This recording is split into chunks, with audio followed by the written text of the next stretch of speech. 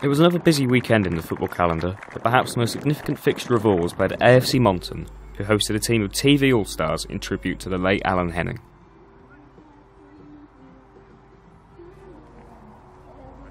The event was yet another example of the Salford community coming together to pay respect to Alan and raise money for his wife and family.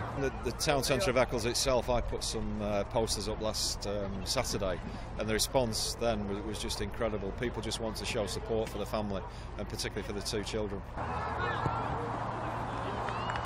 The All-Stars triumphed 7-1, but the result paled in insignificance to the true meaning of the fixture. I'll be honest, it's Manchester, and that's kind of what we do and what we've always done best. It makes me very proud to be from the area.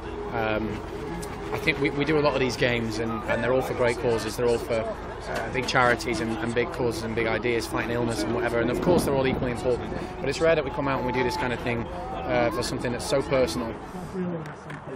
Despite the good-spirited nature of the event, there was still a poignant moment to acknowledge the loss of Alan. Where one of our own from Salford, Alan Henning, was cruelly murdered in such tragic circumstances in the name of faith.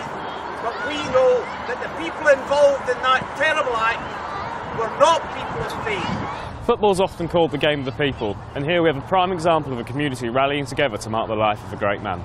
Lewis Smith, Quays TV News.